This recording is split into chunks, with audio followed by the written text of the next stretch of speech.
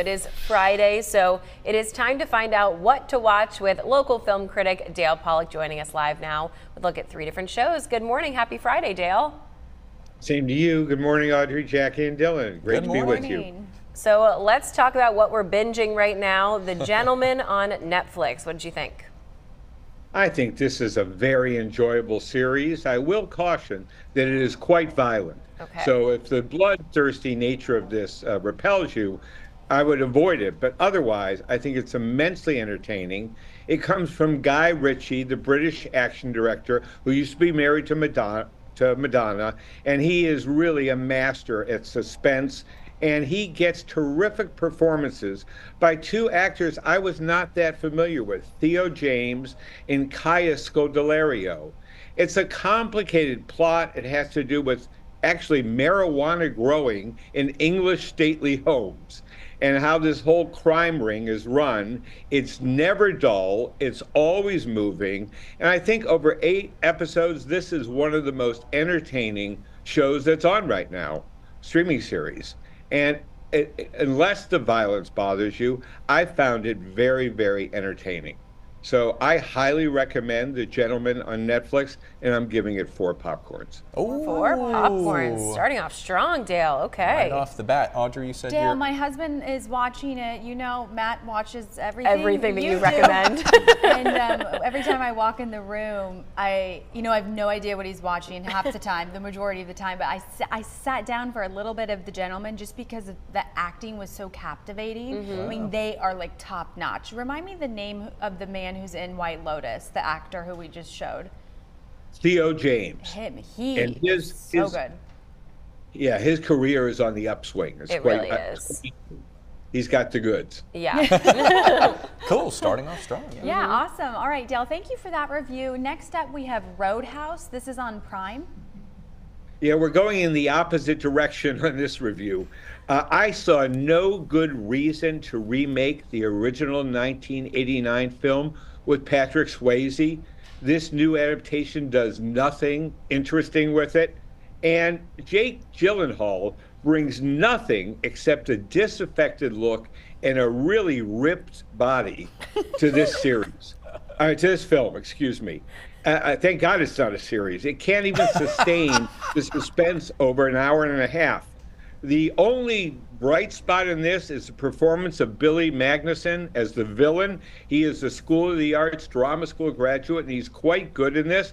But Jake Gyllenhaal looks like he's barely checked in. He's mostly interested in showing off his body.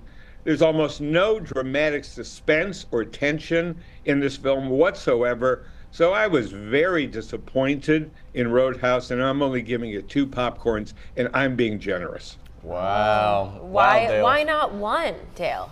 Come on. Almost, but not quite. He thought about it. He was being generous. Yeah. Right. Dale letting him have it on a Friday. Now we know what not to watch. Yes, exactly. That's really what this segment is sometimes. sometimes. Right. Yeah. It's what to watch and what not to watch. It goes both ways. Thanks for that, Dale. All right. And our last one is Lawman Bass Reeves. That's on Hulu. Tell us about that one. Yeah, this is a Taylor Sheridan created series. Of course, he's done Yellowstone in 1891. What really sets this apart is the performance by the actor David Oyelowo. And he is just terrific in this. He becomes a U.S. Marshal. We're in the period right after the Civil War, Reconstruction. His character reminded me a little bit of the famous Clint Eastwood character, the man with no name. He has a name in this series, obviously. It's Bass Reeves.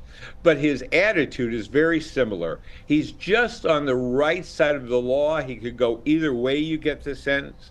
But he's a riveting actor. And when he's on screen, you cannot take your eyes off him. And that's the mark of real talent when it shows through an 8-episode series and he never drops the character for a moment.